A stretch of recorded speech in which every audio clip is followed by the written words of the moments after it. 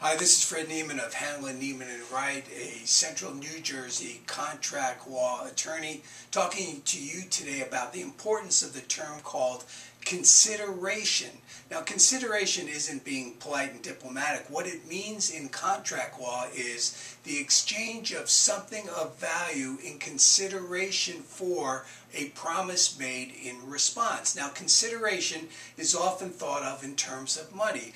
I will sell you a car if you give me $1,000.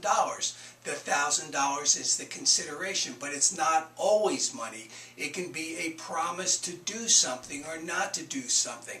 Consideration can be a complex topic and it goes beyond the scope of this video, but I want you to understand that promises and contracts that do not include consideration or have consideration as an essential foundation of that agreement are oftentimes not enforced.